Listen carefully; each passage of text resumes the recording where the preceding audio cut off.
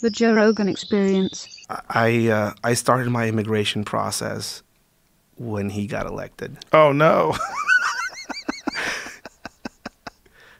It's been a trip, you know. How does that work? Like, if you are a Mexican-born citizen and you want to become a United States citizen, obviously it's very difficult. So, married to an American, have an American kid. That's how I went through the process myself, and you know, I got a green card. The thing is that when he got elected, everybody said, you know what, maybe our time to get a green card is going to be less and less, so let's all try and get one.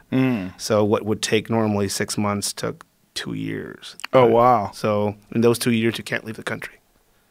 So if you, but what happens to people that are illegal over? That's what's fucked up about it, right? It's like there's people that came over here illegally 20, 30 years ago, and they've done no crimes. They've been an integral part of society. They've had great lives, but they can't pay taxes. They can't vote. They have to live undercover.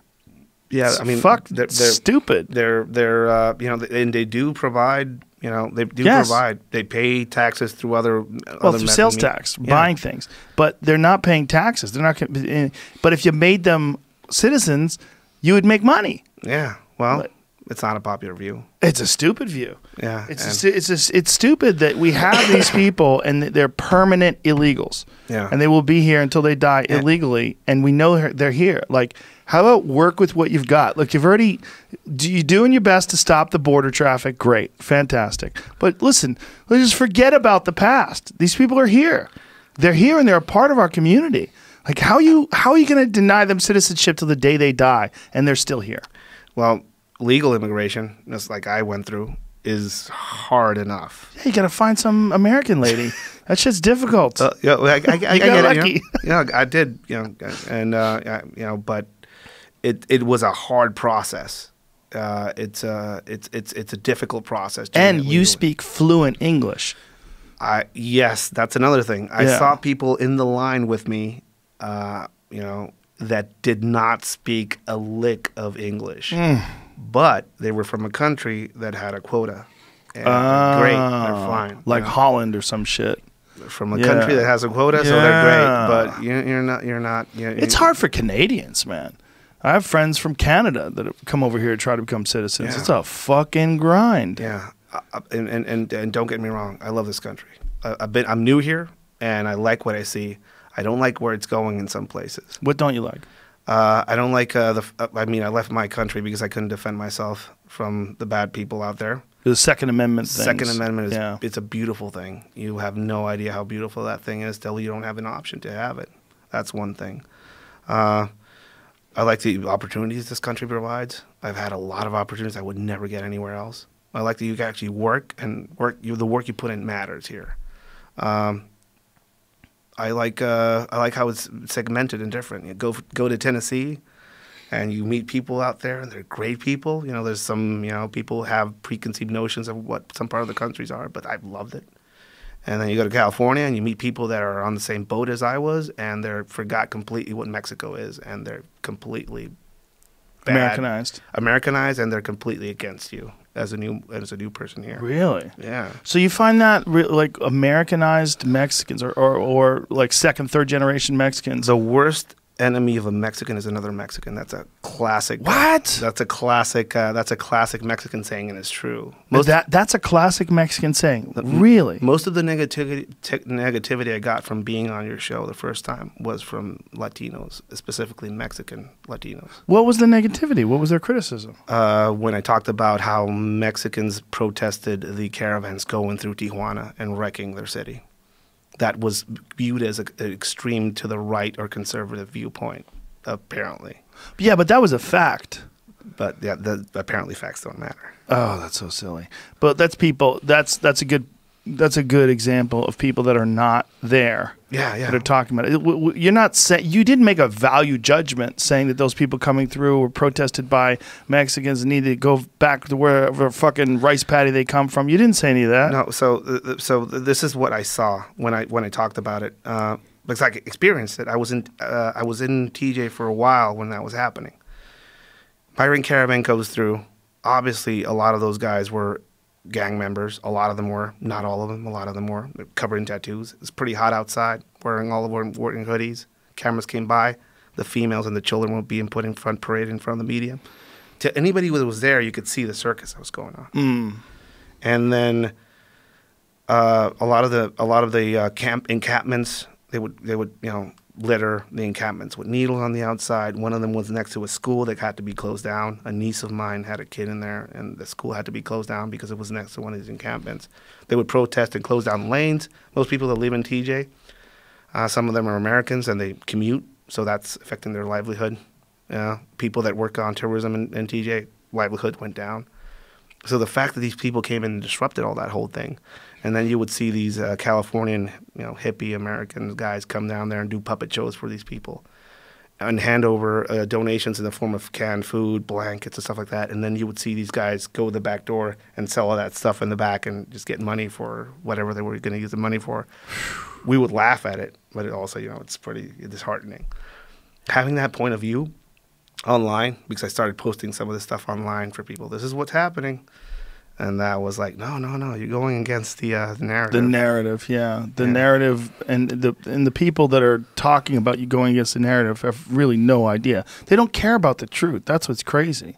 The absolutist thing. So if you're against this caravan going through Tijuana and affecting you're probably a Trump supporter. That's and I'm like, so simple. I can't even vote up here yet. I have to be a full citizen to vote, so that it doesn't even factor in on that. God damn, it's so crazy. What else about America bothers you?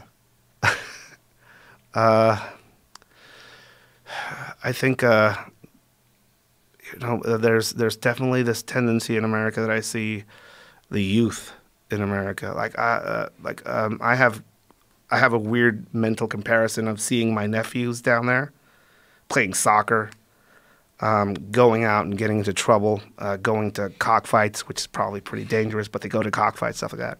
And I see kids up here on their tablet, playing video games, getting offended by something, Down there, you can still punch somebody in the face if they get into your face in school. You're allowed to do that in school? I mean, there's going to be some issues, but it's fine, There's still that, Up here, it's gone. All of that's gone. You're going to get into some issues. You're probably going to get kicked out of school or something. You see this weird... pussification of American children. Safe spaces. Yeah. Don't say that. That's politically incorrect. Pussification? I don't know. Yeah. What's a good word for it? Come up with a politically correct word for that has just as much kick, and I'll use that. I don't know. They can't. It doesn't exist. It's the pussification. Yeah. I mean, and when I came up here, the first year I was up here, I saw the California gun laws change. I got to see the weird California compliant rifles come to the range, and you have to push a button to release the magazine. And, Yeah. And make it more difficult to reload. Yeah. So strange. Well, I mean, if I've never seen a California compliant gun in the hands of a criminal myself. Right, so why are the good citizens following the law? Yeah, the idea that you're just going to handicap law-abiding citizens, and that's going to somehow or another save lives in mass shootings. And here's the other thing about you, and I'm waiting for this to happen, but it's just not happening. They're never addressing people using psychotropic drugs. They don't address that. All those school shooters, all those mass shooters are all on drugs. Yeah, they're all on some kind of psych drugs. And there's no mention of it whatsoever. What is the action of these things? It's all about the guns. Yeah. And the guns are a huge issue. I mean, the fact that these people who are fucked up, and that they have access and they can get access to these guns and they can wind up shooting people. Yes, that is one issue. Security is another issue. There's another issue, and that's mental health. And that to me is the biggest one, because without the mental health issue, you don't get mass shooters. Yeah, and that's an interesting thing when I get people in conversations about the violence in Mexico and perspective. Mexico, cartel guys, go into a town and shoot up a bunch of people, and it's pretty horrible. But on the Mexican side, we only had one school shooting, a notable one, right? And it was mentally ill kid when he took a gun to school. Right. And as Mexicans, we look at what happens in the U.S. in schools, and we're horrified by it. That's completely, horrific. Isn't that amazing? It's again, being on both sides. I'm just trying to figure things. What about pharmaceuticals being prescribed to children in Mexico? Is it similar? Not at all. Not. I mean, we're so behind in some instances as far as, you know, I didn't know about PTSD till I came up here, or TBI, right? Really? Yeah, I didn't know anything about that. When did you learn about TBI? When I started talking about. We should say what that is: post-traumatic stress disorder and traumatic brain injuries for people like I learned about kids. I learned about it from talking to most of my Marine friends that were coming back from. They're like, Ed, like what you're describing that you're feeling sounds like TBI. Really? Yeah. You should get yourself checked out. And then you go down there and it's like, things would happen and people would get, just drink, get a few days off, take a few shots of tequila, you're fine. Get back at it.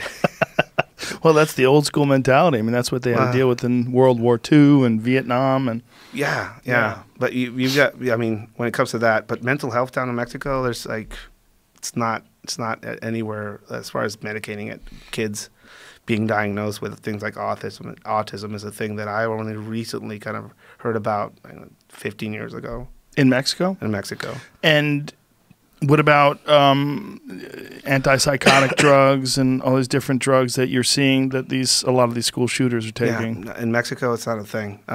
People think that it's pretty permissive in Mexico. They can get any drug if you pay somebody off.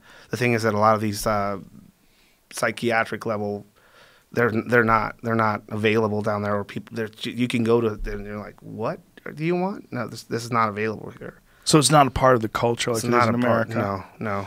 Yeah, in America, it's such a huge part of the culture that people are constantly wanting to take something to take the edge off, or take something so they could feel better, or take something to just to alter their state, and the doctor will prescribe it to them. Yeah. And then the pharmaceutical drug companies are just raking in the cash from it, so it just becomes a part of reality. Yeah.